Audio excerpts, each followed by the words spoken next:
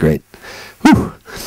So, yeah, and we got a bit of metrics. Got a bit of metrics, right? These guys get something done on average 3 days. These guys get it done in 20 days, right? So it's helpful to visualize. Of course, it's also useful. I mean, if you can walk into a team room and see if people seem to be having fun, right? There's all these soft factors that also count. But here we also get a little bit of more, concrete data, right? Useful. Also useful for a team to do self-diagnosis, right? Let's back out a little bit. Anybody here been in Japan? Yeah. Anybody been inside this park? Yeah? It was a while ago I was there. I actually grew up in Japan. I spent the first 16 years of my life in Tokyo. And I haven't been to this park, I don't think. But people who have been told me something interesting. That during the peak season, during cherry blossom, when you walk into this park, it's a very big park, there's a lot of people there having picnic. So you walk into the park and there's a guard who gives you a ticket. He gives you a ticket. It doesn't cost anything, there's nothing specific printed on it, just gives you a card. Okay, I'll put it in my pocket, I guess, and I walk in. I have my picnic, and then on the way out of the park, the guard is collecting the tickets. Can I have it back, please? Why? Huh? The time I spent in the park, that's not visible on the card. There's no timestamp. I don't think there's a timestamp. Number of people in the park. That's my guess. Because it's a beautiful solution, right? We only have 1,000 cards on the table. So when all the cards are handed out, the table is empty, the guard doesn't let anybody in. He doesn't have to count, right? And as people come out, we get cards back. If somebody lost their card, we'll print a new one, okay? Big deal. So this is a simple flow control mechanism. Kanban just means sign in Japanese. So if you tell Japanese people, we do Kanban, they'll be like, what? We do sign? But the way it's come to be used when you talk about Kanban systems, a signaling system is visual and limited in supply, right? Because if there's no limit to the number of cards on the table, we lose the whole point for this park, right? So that's a Kanban system, if you like, right? It is a signaling system, right, for supply and demand, and the movement of supplies and services. And it's visual and it's limited in supply, or at least it should be. And if it isn't, your system kind of breaks down, right? This is a $10 million bill from Bank of Zimbabwe when there's hyperinflation. If you don't limit the amount of currency in your system, you get problems, just like in Kanban. I know it's a bit stretched, just calling this a Kanban system, but I just want to, help you get this in perspective, right? Okay, so Toyota uses Kanban. In fact, this is Taiichi Ohno, who is considered to be by many the father of the Toyota production system, which is a Japanese word for what we call lean. Right? And one of his famous quotes is that the tool used to operate the system is Kanban. Right? It's kind of the lifeblood of what makes this work. And I visited Toyota and saw this in action. It was quite interesting. There's a buyer, right, or consumer, such as a factory, which is putting cars together, and then there's a supplier supplying maybe door handles or something, right? And as this supplier has expensive people and expensive machines, but they will be idle until a Kanban card shows up, saying there is demand, right? And when there's demand, they produce a new batch of widgets, so door handles. And they put that in a box, and they put the card inside the box, and they ship it off. So this truck is going to the consumer, or to the factory, and then there's a person putting together a car or a machine, and when this box of door handles or whatever is empty, they take that Kanban card and they put it in another box to signal that, we have consumed it, we now need more, right? So these cards, boxes of just cards, go back the other direction. And there's a limited number of these cards. They're physical things moving around, right? They talked about, like, yeah, we would actually like to have an electronic system, but we haven't found any better way than the physical so far, right? They have some parts using electronic Kanban. But anyway, so the philosophy there is it's better to have machines doing nothing than to produce lots of stuff that nobody needs right now, because that just generates inventory, right?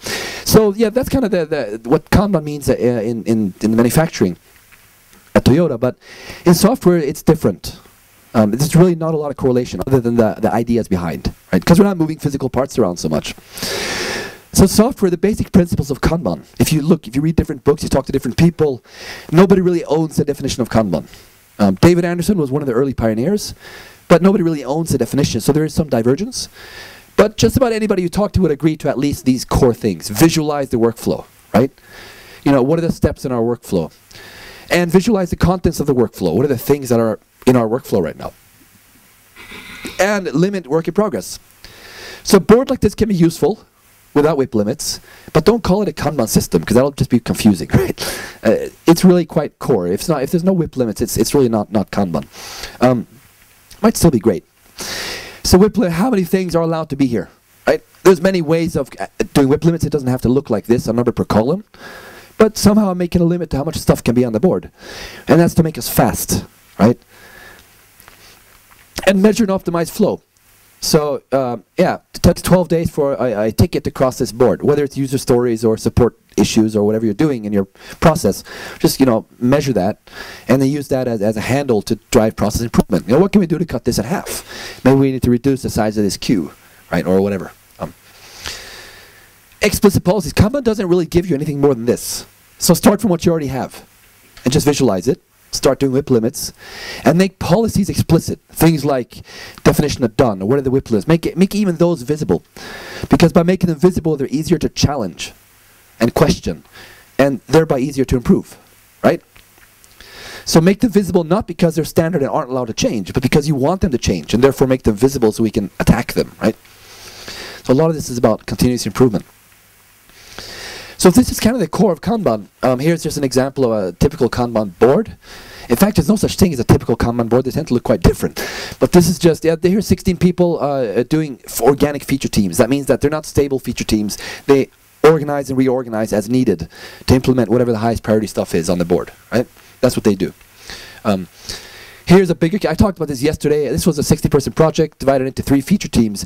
Here we actually had 2 layers. So we had the big project shared board, and then each feature team had their own sub-board. So here were epics and features, and down here we have features broken down into tasks. So teams are working at this level. 2-layer system. And of course you can do this electronically too. It just gets a lot harder, right? But if you're distributed, physical is not always the best way, although there are tricks for that too. So electronic, the principles are the same whether you do it physically or electronically. But remember, if you do it electronically, make sure that darn board is visible all the time, right? If you have to log in somewhere to see the board, it's dead probably, right? So have a projector, make sure it's our TV screen on the wall so people walk by it every day as they go get their coffee or whatever. So as we compare these things, we've got to be careful. We're not comparing things to judge them, we're comparing to understand. I like using the metaphor of a tool. And what I mean by a tool is anything used as a means of accomplishing a task or purpose, right? So there's physical tools, of course, like a hammer or a fork. By the way, what's your favorite, by the way, a fork or knife? Any favorite tool? Yeah? Yeah, you like fork? Yeah? Hand up, who prefers fork? Yeah. What's the purpose? He must be a consultant, yeah. Yeah, it's a... yeah. It's a silly question. You can't evaluate the value of a tool unless you can talk about what's the context and compared to what, by the way, right? Maybe a fork is not very good for eating soup compared to a spoon. But a fork is very good for eating soup compared to a chainsaw, right? So it's all depending on what you compare it to. Right, so process tools, things like pair programming, I'm simplifying, I'm calling that a process tool. The product owner role, process tool. And there's thinking tools like lean, agile, systems thinking, that fluffy stuff, that's principles. And putting a bunch of these together into containers, what I call a toolkit. So Scrum is like a toolkit. Number of principles, a few practices. And so using this kind of terminology, then we can classify tools along this axis. More prescriptive, more adaptive. What do I mean by that? Well, Scrum actually has 10 things in it. If you read the Scrum guide, it says you have to have a product owner, a Scrum master, team. There's the and you have a few artifacts and a few activities, and it adds up to 10, right? Depending on how you count. Right. So that's how much Scrum tells you to do. The rest is adaptive. So where does Kanban go on? Which side of Scrum? It's more adaptive. Kanban only tells you 4 things, depending on who you ask. But I gave you the 4 most common denominators, right? And if you don't do those 4, you probably shouldn't call it Kanban, right? So you don't have to do sprints in Kanban. You don't have to have a product owner. You can if you want to, but Kanban doesn't, prescribe that. Right, so is adaptive better? A lot of consultants in here, yeah. If adaptive was better, like, oh, it's better to be more flexible, right? Yeah, then why not just do that? Do whatever. It's the most adaptable method in the whole world because there are exactly 0 things prescribed, right? Which is a little bit silly. So yeah, there is some value. In fact, the value in a tool is in how it limits you.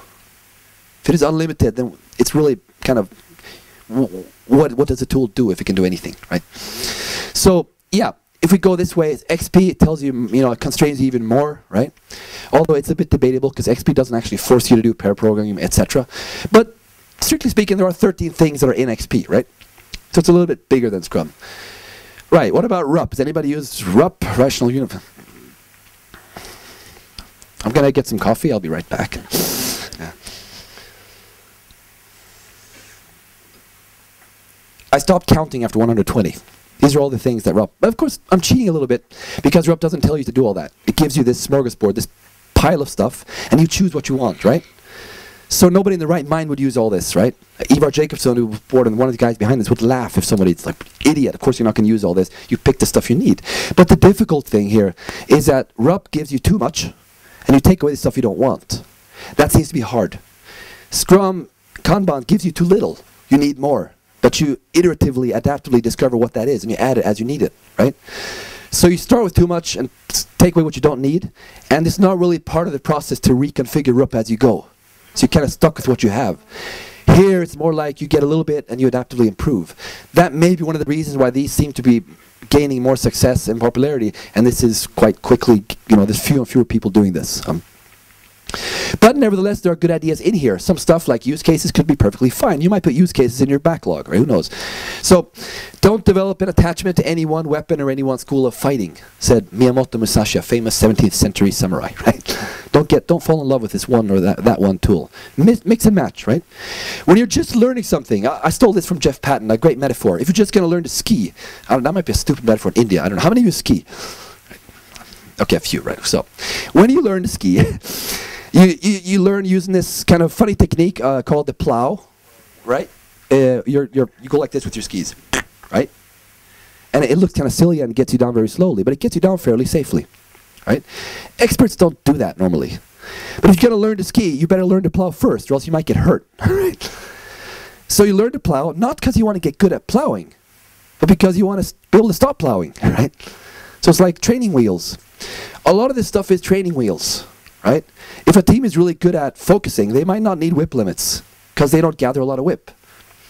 You might not need the Scrum Master role if the team is good at self-improving, right? So think of these as starting points, not end points, right? And have the courage to break the rules. Don't get stuck on what the books say, right?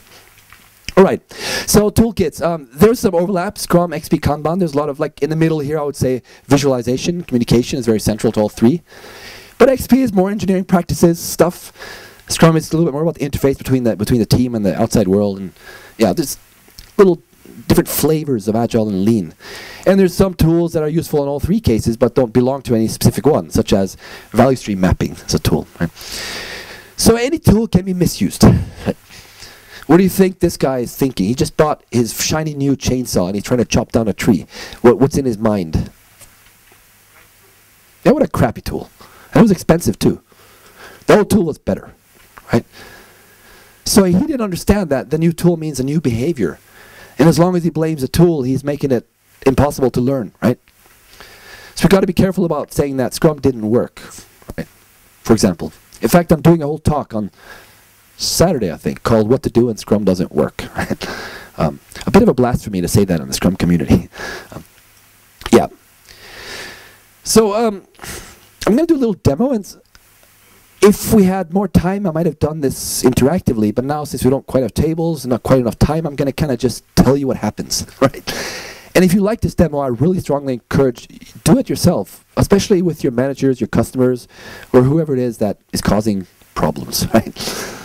Right, so here's the thing. How long time does it take to write a name? If this is David, he wants me, the developer, to write. He doesn't know how to write, so he needs to go to developer, right? If it's just a metaphor here, right? So writing text is a metaphor for writing code. How long does it take to write something like this? What would be your estimate?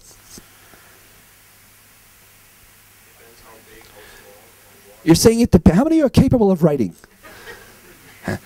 Right? How many of you have written names before? Right? So don't bullshit me. It depends. You have some idea of how long it takes to write a name. Right? What? What? Once again. 10 to 20 seconds. Wow. Maybe, yeah, you have longer names here in India, don't you? Maybe that. What about a name about this length? What would be your estimate? 2 seconds. Okay, so now we're starting to get a range. At least it's not going to take a month, right? Maybe. Right, so I just put this up. Most people say around 4 seconds. I'll just put that up. What are the factors that you know, it depends. Yes, it does depend on some things. What does it depend on? Style, writing, what else? Size, length of name, yeah, my skill in writing. It depends on a bunch of stuff. I just put up the most common answers here, right? Quality requirements, does it need to be pretty or can it be fast? Do I have the right tools? What's the font size, etc. Right? It depends on a lot of things, but this is still a pretty fair estimate. I might turn it into a range, 4 to 8 seconds. Right. So that's how long it takes to write one name. So how long would it take to write 5 names then? Something around 20, maybe a bit longer because you got to jump between the cards, or maybe a bit shorter because you're getting fast, but say, you know, times 5, roughly, right? Right. So why did that happen when we actually did this exercise? It took 60 seconds to write a name. And Team B took 4 seconds. Why? Any idea? Do you think Team B had really long names? Of course. Or they, you know, or they had crappy tools, or they wrote very pretty names. You can speculate, right? Yeah, they actually. So I shouldn't have written team. I should have written developer because it was just one person writing in the 2 teams, right? But a dramatic, crazy difference. This is 15? Yeah, 15 times longer than we thought. 15. It's crazy for something as silly as writing a name on a piece of paper. What can cause that? I'll show you. Now, what about how long did it take to write 5 names then, right? 70 seconds. Huh? How can that be? 1 name took 60 seconds, 5 names took 70 seconds. Think about that for a moment, right? Team B, 1 name took 4 seconds. If I ask a random customer of these 5 customers, how long did it take for you to get your name? They said 4 seconds. Here they said about a minute, right? But if we look at our productivity, how many names did we deliver in a certain amount of time? Turns out that this team over here not only is 15 times slower, they're also 3 times less productive, right? So these guys can deliver 15 names in the time that they can deliver 5. It's crazy. So let me give you a hint, right, for solving this mystery. So that's the data, right? Here's a chart showing the timelines of these 5 different names being written for the first team. What's going on? They're writing 1 letter at a time. Bingo. Look at that. I started writing Henrik, and then Johan showed up, say, hey, I need my name written. I'm like, yes, I'll do that. I don't want to lose a customer, right? So I start writing Johan, but I'm not finished with Henrik yet. And while I'm in the middle of Johan, Anders calls and says, hey, you know, I got money here. Can you write my name? Yes, sir. We'll get right to it, right? Our corporate policy is never say no to a customer, right? So we just keep adding up, you know, it's multitasking. And as a result, it actually takes, every time I do this exercise, I get these kind of numbers. It's ridiculous because of multitasking. The other team, what's going on here? Yeah, they write Henrik, and if Johan calls in the middle of that, they say, we'd love to write your name, but we're going to finish the last one first. So you have to wait, right? So they have a whip limit. And that's what really matters. The rest is just blah, blah, blah, right? That's what really matters. And nobody brings this up. Try it yourself. Ask people, how long does it take to write a name? And then ask them, what are the factors that influence this? And they'll give you all these reasons, but nothing about whip limits or multitasking. And that's what really kills us, right? That's what really makes stuff take time when we bounce between projects, right? So what I'm trying to do is make a business case for the idea of whip limits. Is it working for you? Are you seeing the point? Limiting whip? Yeah, so they have no whip limit. They have a whip limit of 1. It doesn't have to be 1. It can be 2, right? Whatever. Another thing, what about planning? After 10 seconds, suppose you're building a system, and these are weeks instead, okay? 10 weeks. From a planning perspective, what do we know here in this first case?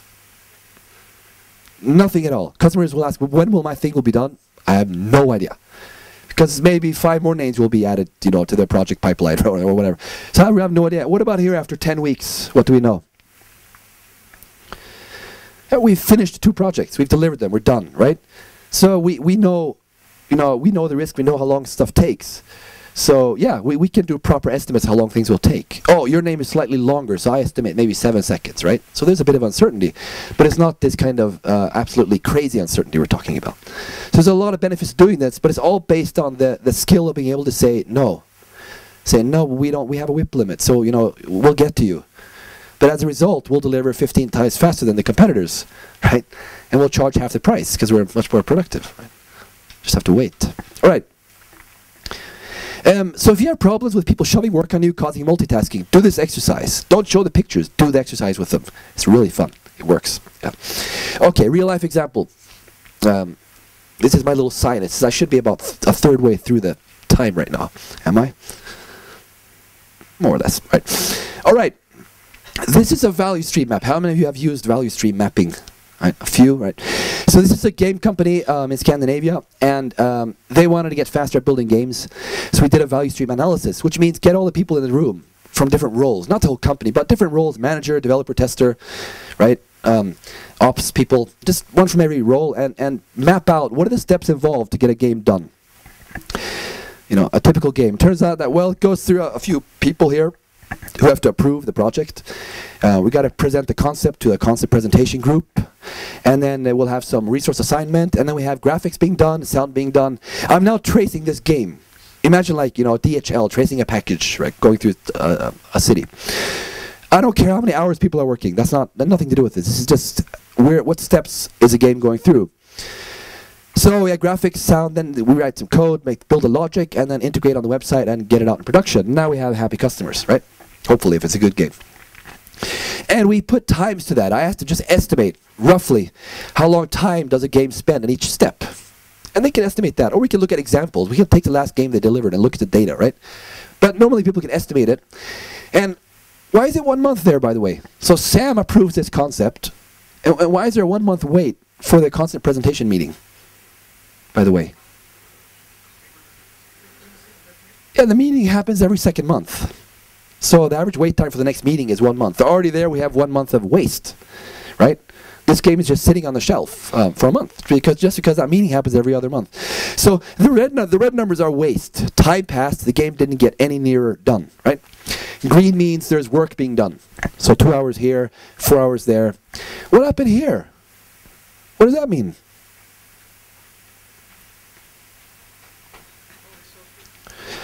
Yeah, we approved this game, so we put it in the game backlog. And there's 8 other games there. So it took 6 months for this game to get through that backlog and into development, right? Wow, 6 months just sitting there because of a backlog. This is why Mary hates backlogs, by the way, in case you're wondering. Yeah. Be careful mentioning the word backlog around Mary, as you discovered yesterday during dinner, yeah. So, yeah, and then, yeah.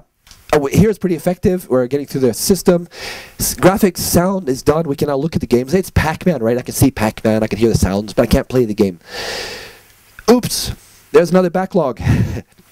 Design-ready games. We have 15 design-ready games waiting for coding to start because these guys are very busy, working very efficiently.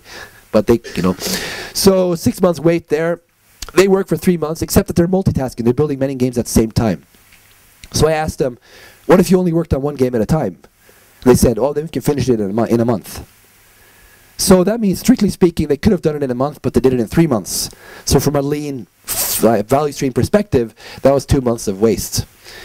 And then, darn, another backlog, stuff waiting for production, right? So all this took about 2 years, building a game. But it was actually just 3 months of work, right? So 3 months of work took 2 years. This is quite typical. If you do a value stream map in whatever process you have in your company, I would expect something like this, unless you've been optimizing this. It's quite common, and it's quite surprising. So, why does this happen, right? Why does this happen? Well, it has nothing to do with how many hours we work or how many employees we have. It's not like we've got to hire more people. It's flow control. As long as there is more stuff coming in here than what is coming out the other end, doesn't matter what we do, right? It gets crowded, right? If you pour in 30 liters of water into a pipe and you got 20 liters of water coming out, do that every second, the pipe is going to burst, right? And crowded, you get turbulence. So yeah, so I'm going to skip this silly metaphor. I don't need it. I think you got my point anyway. So it's a flow control issue. It doesn't matter what we do inside here. We got to look at the endpoints, right? So how would we tackle this? Yeah, you're consultants, many of you. Keep less things in flight. Yeah, how? Which policy would you introduce to make that happen? Kanban. Hey, wow, that's a good idea. Yeah, Kanban or Scrum would work, but it's not the only way, of course, right? What we decided to do was Scrum. Scrum tends to be more revolution. Kanban tends to be more evolution. So you pick what you need. Sometimes you need more evolution, sometimes you need more revolution. And I'm not going to explain why. I hope that'll be clear as I do this presentation, right? So we did a revolution. We said, take these people out from here, put them in the same room, right? Everybody needed to build a game. It turned out to be about 8 people in different roles. Put them in a room. You guys can work any way you want, but there better be a demonstratable production-ready game every second week. That was the rule. Do whatever you want, but there has to be a demo every second week. Production-ready game. But, you know, flexible scope. So how do you think the first demo looked like after just 2 weeks, starting from nothing, if we're building Pac-Man? Yeah, a little yellow ball. That's all, maybe, right? What does that prove? Well, it proves that we can collaborate, we can get something into production, we can draw graphics, we can do, it proves a lot of stuff actually. Next 2 weeks, they demonstrate the guy can move around, right, etc. So every 2 weeks we look at this thing and we think about what to build next. And this is really the core of Scrum, right? Now, but the core thing is they're not allowed to build another game until they finish the first game. That's the whip limit, right?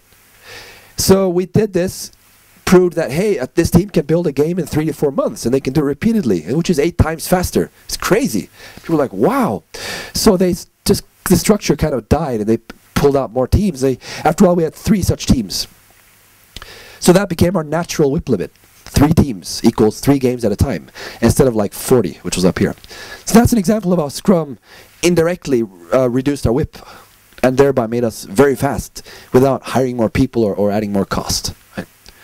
This case is described in more detail in Mary's second book. This was my client, but Mary liked this case, so she put it inside Leading Lean Software Development. So if you want more details, you can find it in there.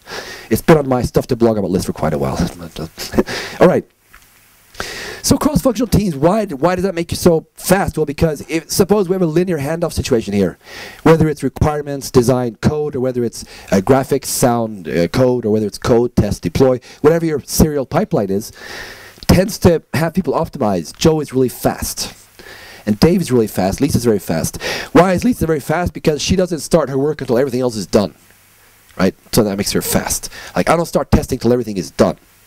So then I only have to test once, right? But the whole takes a long time. You put them together in a cross-functional team. Okay, the collaboration going on, right? I test stuff before it's done. Whether it's requirements, design, code, or whether it's graphics, sound, code, or whether it's code, test, deploy, whatever your serial pipeline is, tends to have people optimize. Joe is really fast. And Dave is really fast. Lisa's very fast. Why is Lisa very fast? Because she doesn't start her work until everything else is done. Right? So that makes her fast. Like, I don't start testing till everything is done. So then I only have to test once, right? But the whole takes a long time. You put them together in a cross-functional team. Okay, the collaboration going on, right? I test stuff before it's done, right? And then there's feedback going up and down all the way. So I'm a bit slower, right? Because I'm collaborating with other people and there's feedback going on. But altogether, we're a lot faster. And we're building a better product, too, because we're collaborating, right? So this is one of the reasons why cross-functional teams make you very fast. Incidentally, it turns out it's more fun. Almost every company I worked with that moved from this to this say that they enjoy going to work more now. It's more fun. Because we're focusing on building something together, like a product, instead of me focusing on moving a widget from one place to another, right? Right, so if we had done Kanban, which we didn't, we did Scrum, but if we had done Kanban here, it would have been like, take the existing process, don't change it, but map it out on a board. Make this value stream map live. And so we can see what's on the board, which game is where in the process. And then gradually add whip limits, and that will drive collaboration and all kinds of good stuff. And over time, we'd probably get similar results. But it would be more gradual, right? So sometimes this is the right solution. When you don't know that Scrum is the right solution, you might start with Kanban, right? My case study yesterday was exactly that. And it's quite common doing this also. You know, work in progress, done. Work in progress, done. Little tricks you can find in Kanban.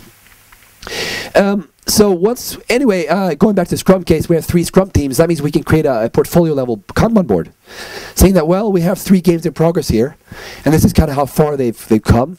This one's just being polished. Here it's mostly concept work. right? So each game, each game team reports where is our thing, and then here is the next game. We don't need to have 20 games here. It's enough with one, right? What's the next game we're going to build? That's all we need to know. So we don't need to decide that up front. We'll look at, how popular was our last game, and based on that knowledge, we'll choose the next game.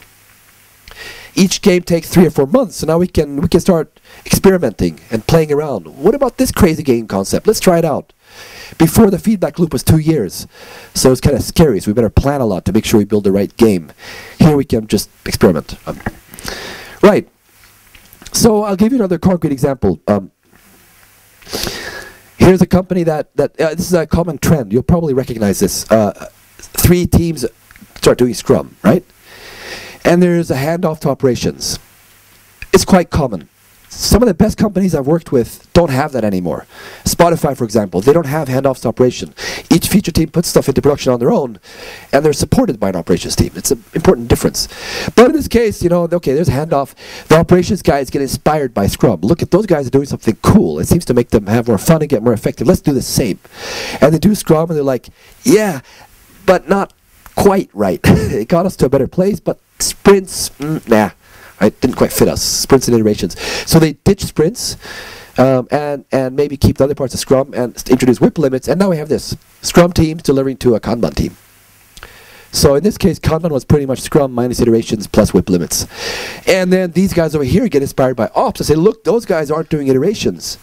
And we don't want to do iterations either because we're building all these little things that our requirements keep changing. So we don't want to have these fixed sprints. So let's start doing Kanban, us too, right? At Spotify, the teams can choose whichever method they like as long as they, deliver early and often. So some use Scrum, some use Kanban, some combine them. They're quite compatible, right? All right. So I'm going to give a little demo of the mindset that Kanban is trying to give a team, right? And this is a cartoon animation. It's on my blog too. If you want to, you can just find it. If you just Google around "One Day in Kanban Land." But this is a cooler version because here we get stuff moving on the board. Yeah. Very simple Kanban board. Rather simplistic. Most boards aren't this simple, but just to illustrate the point. Here is a backlog. Like, okay, here's a bunch of stuff that we want to get done. You can, are these user stories? Are they bug fixes? I don't know. But this is stuff we want to get done, right? And the next 2 is like, these are not in priority order, but the question is, what are the next 2 things we're going to build? And it's limited to 2. We don't need to know what 10 things. Because as we start building stuff, we can start thinking about what are the next 2, right? And the team starts working on A, and then they finish that. They start working on B. And now this becomes like a trigger to the product owner, if you have a product owner. The trigger is, the team is going to run out of stuff to do soon. I better start thinking about that, right? So another 2 things pop up there. And we get A done, put it in production. And so basically, you can imagine the client reaching his arm in and pulling out stuff like this. It's a pull system, right? That makes sense? This is a sunny day in Kanban land when everything is fine and dandy, right? It's called single piece flow. You don't need Kanban if you're this good. Your process is working, right? Kanban comes to use when your process sometimes breaks, which is a more normal case. So let's look at a rainy day in Kanban land. A lot more interesting. Just finish this simulation. All right, rainy day in Kanban land. All right, now I added some roles too. We have a product owner, a cross-functional team of developers and testers, and here we have specialists that do release stuff, operations, right? So it's just an example. And the PO picks the next 2 things here. They work as a pair on A, because they think 2 people is just the right number of people for a task, right? Whatever. These 2 people start working on B. Why, by the way? Why don't they all work on A? Wouldn't that be more correct?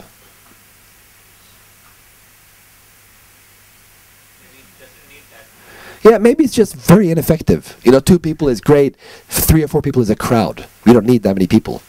That's context specific, right? So it's a self-organizing team. They choose how to use their time effectively, and they decided that this is the most effective way we can work. Pairing, okay, fine. That's why the WIP limit's not 1, it's 3 in this case. So we allow for this, right? The team chose this number themselves. Product owner thinks about the next thing, and they get done with A, right? So that's a trigger point for the ops guys over here, puts it to production. It's a handover. We don't like handovers, but sometimes it's a fact of life. So Kanban, you just start with what you have, right? That's what we have. All right, and they start working on C. They finish, right? So they start working on the next thing. It's natural. Oops, something went wrong. Highlight that, right? Something went wrong. We got a stack trace. We can't put stuff into production. Darn, right? So maybe they decide to split up. Okay, I'll keep trying to fix this, and Lisa here tries to put B into production. That's their choice, right? How are we going to get flow? What do you think those guys are going to do now? What would they normally do in a typical scenario without Kanban? Yeah, we're done. Let's start working on the next thing. We're programmers, right? They might not even know there's a problem here, and if they do know, it's like that's their problem, right? But they can't now because look, it's an alarm bell saying, look, our whip limit is full. We want to add in more. It's like paper jam in the printer. Don't keep printing, right? Fix the paper jam. So what do they need to do? They got to go help out, right? Find out. Maybe they can help explain what the stack trace means or something, right? And as a positive side effect, they'll learn a little bit more of the consequence of their crappy code. Which is good, learning, right? Follow your dirt downstream and see what happens with it, right? All right, now C got done, moved over here. Note that this whip limit applies across both columns, so this got done. And the product owner is not affected yet, because his whip limit is not full, right? So he's still thinking about what to do next. But, maybe the whole build environment is down, right? Problem is getting worse.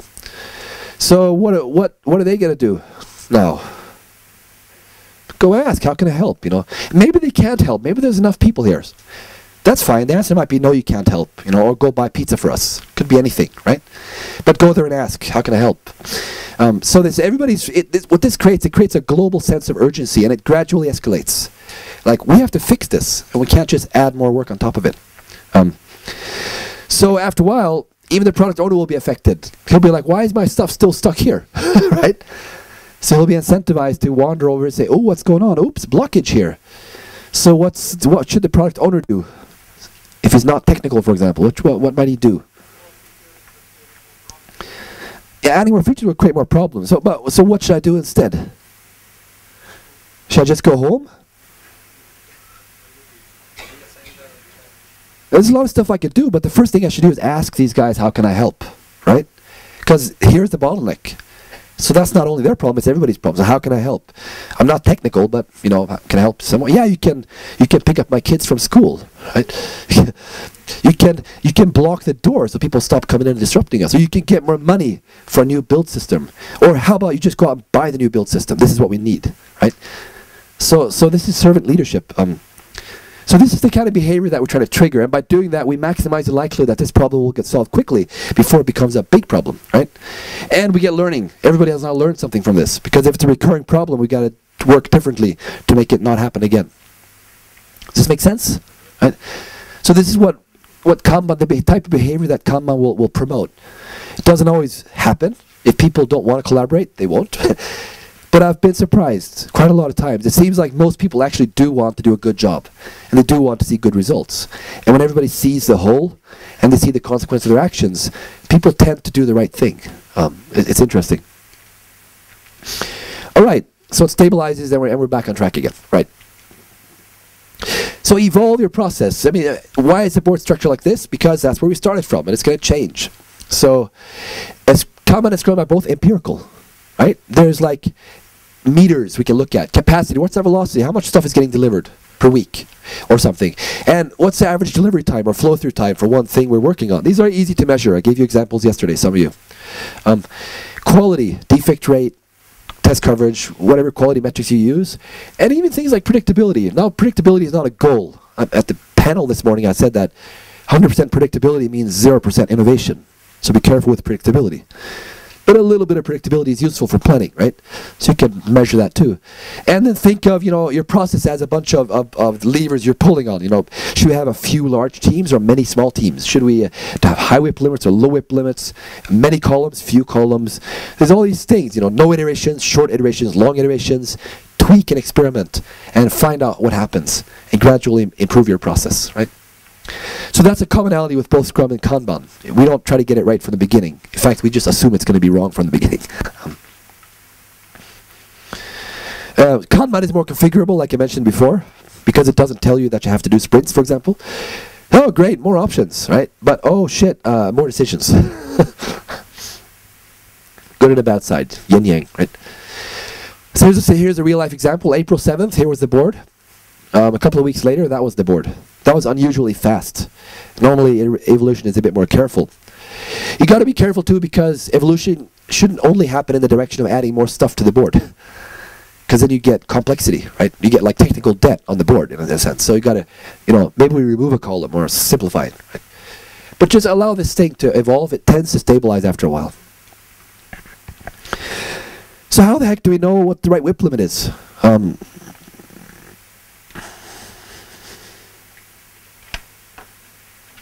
me see how I am on time. Right.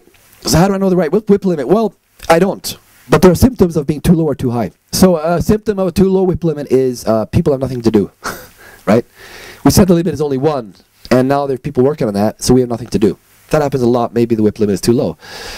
And that makes flowing slow, because we have people who are just doing nothing. WIP limit is too high. How do we know that? Well, because tasks are often idle. Right? We've got too much stuff in our system that's not being worked on. So people are often idle, and here is tasks are often idle. People are never idle here. They're very busy, but it still sucks. Right? Slow flow. And you get lack of wall space too after a while. Yeah. So just the right WIP limit means tasks are rarely idle. There's almost always someone working on it.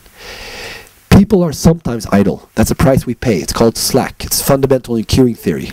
Right? If you don't get slack in a traffic system, your traffic system is stopped. Right? So people idle sometimes is fine. That's even good. But if they're always idle, then you're too low. So experiment, right? Find the right WIP limit. Start anywhere and then tweak it. So let's do the comparison then. Just a quick comparison. Well, Scrum prescribes roles. Kanban doesn't. So you can choose in Kanban if you want to have a product owner role or not. You can choose in Scrum as well, actually. But if you decide to do Scrum and you decide not to have a product owner, please don't call it Scrum. I mean, it's not important for you to have to call your process Scrum. It's like, okay, there's not much in Scrum. If you're going to do Scrum, do those things. Or just decide not to do Scrum. Right? In Kanban, all these are optional. Most teams, I'd say 90% of Kanban teams I work with have these roles. They might not call it the same thing. They might call that, the product manager. Or they might call that, the Agile coach. So, but in practice, roughly the same roles. Scrum prescribes these time box iterations where we combine all these things into one cycle. We're planning, we're committing, we're reviewing stuff in a demo, and we're doing retrospective. All this is baked into one cycle. We're doing it over and over again. Nice and simple, but not always suitable. So Kanban Team 1, they might do the same. But Kanban Team 2 says, we'll use different cycles for these different activities. So retrospectives every 4th week, planning every 2nd week. We skip commit. We skipped commit. Planning is just, filling up the queue, in queue. We don't know how much we're going to get done in 2 weeks. We'll see, right? And release, every Friday, we just release whatever is done, right?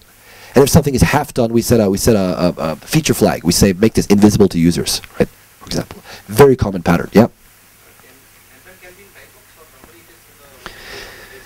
The question is, Kanban time box. Some teams do time box iterations, some don't. So, Kanban does not prescribe whether or not you're going to do time box iterations. What?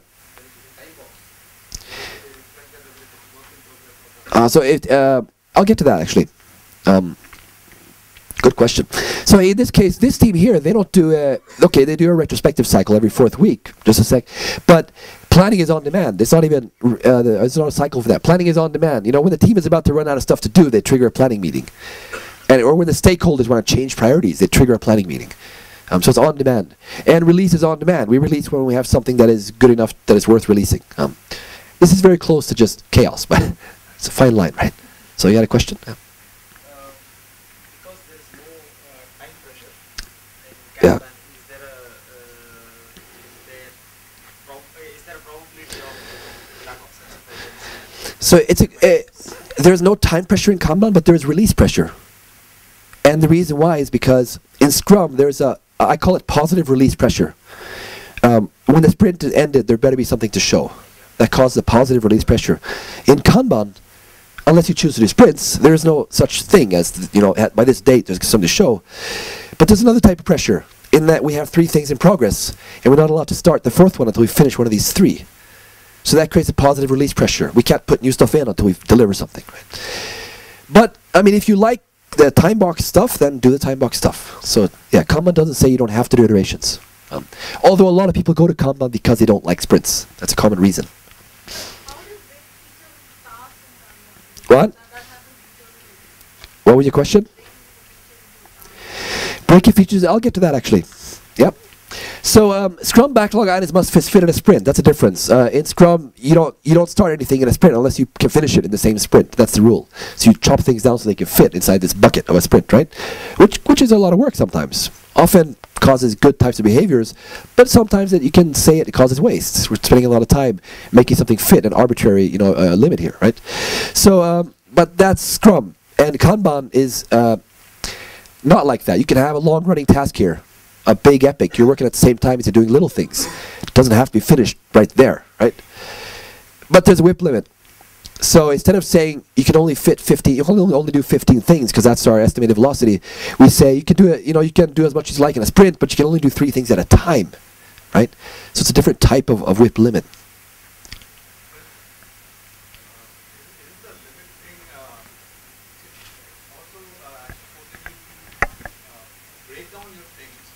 Yes.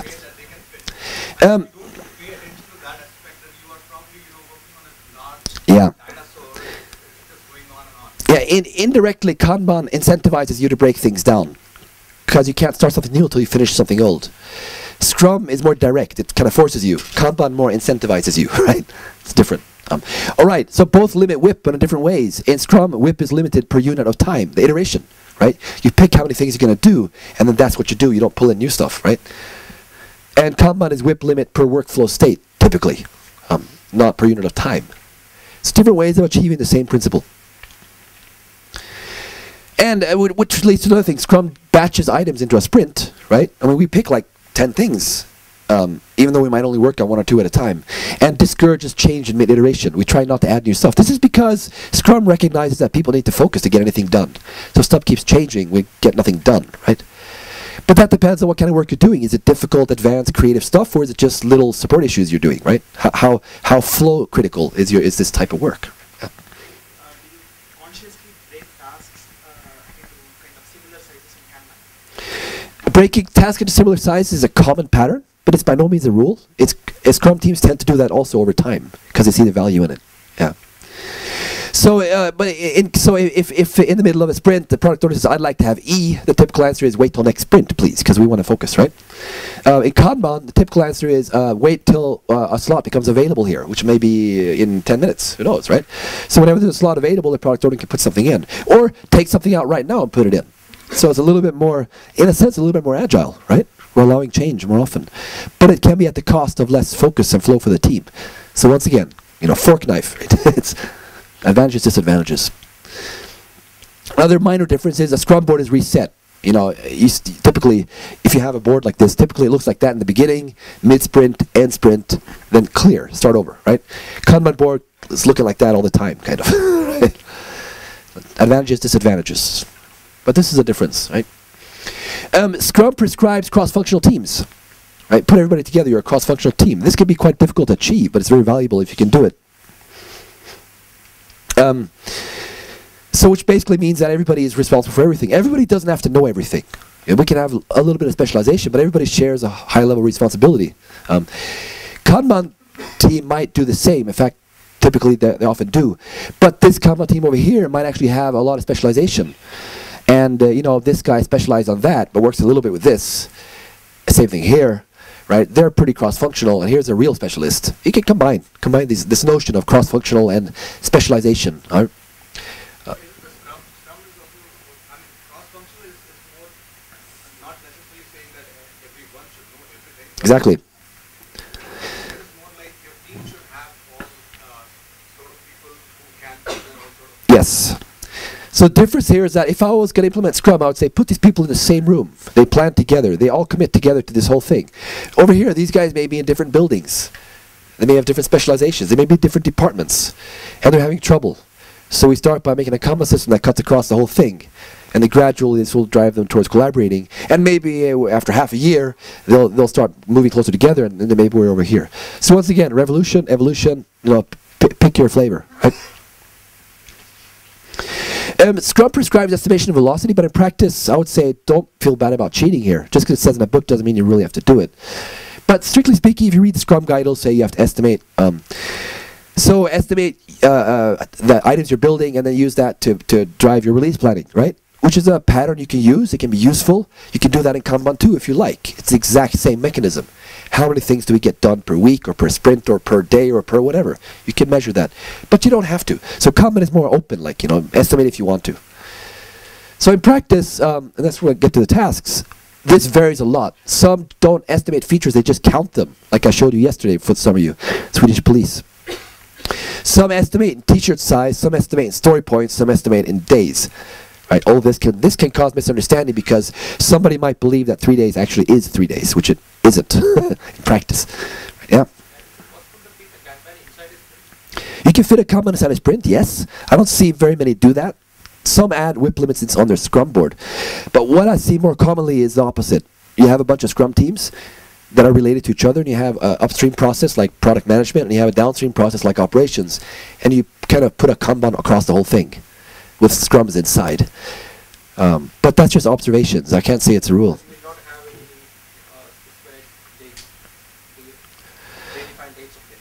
Well, typically, yes. There's some kind of, you have commitments, you have contracts, you have promises. The thing is, just avoid fixing both date and scope, and you're probably fine either way. Well, if you try to fix both date and scope, you're probably in trouble either way. But this is a bit off topic, I realize. I should get back, because I have to be done in, 5 minutes? Darn, time flies, right? So, I got to wrap this up. So, tasks, optional. You want to do tasks, you want to estimate them, optional. I'd say whether you're doing Scrum or Kanban, this is a local decision. Decide what you want to do, right? Okay, so I'm going to skip ahead because I want to make sure I don't miss the kind of takeaway points from this talk. There are some minor differences. All this is inside my book, by the way. It's called Kanban and Scrum, Making the Most of Both, which happens to be the same title as my presentation. And the book is actually available free online if you don't want to buy the physical one. You can just Google it and you'll find it, right? So if you're sad that I'm skipping over some details, don't worry about that, right? I'll skip over some details, blah, blah, blah, blah, blah, and let's get to the takeaway points. Here, final points. Right. This is a summary. If you want to just look at the presentation and get the high-level summary, similarities, differences, this is it, okay? Oh, by the way, yeah, there's the book. So I'm not going to go through this, but I'm showing you that it's here.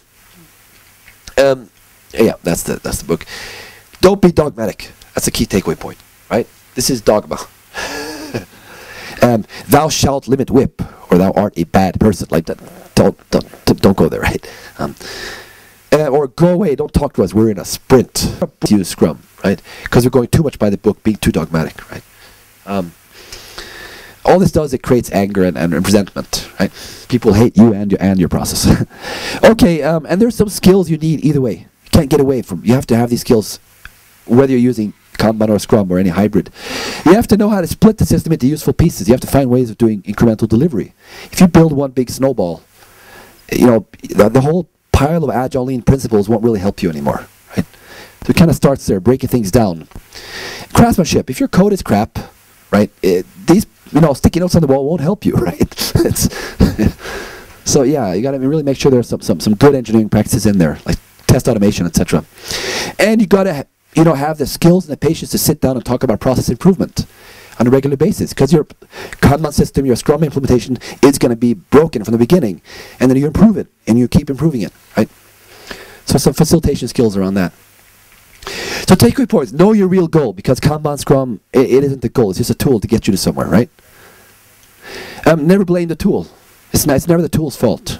You choose which tools to use and for what, right? So, and don't limit yourself to one. Go ahead, try things from different toolkits. Although keep in mind the thing about learning this key, right? If you're going to use Scrum, you never used it before, then try it following the rulebook first. Learn it properly, then start cheating, right? Kanban, you might start the board without WIP limits, then you add WIP limits later. So one step at a time. Compare for understanding and not judgment, right? It's not about which tool is better. Experiment, right? Enjoy the ride, right? We're learning, it's fun. So don't worry about getting it right from the start, because you won't.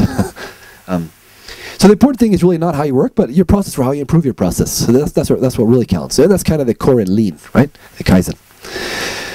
Right, I think that's about it. I don't want to hog this room, so any questions and stuff, let's do it outside, right? Because there's another presentation here. Thank you.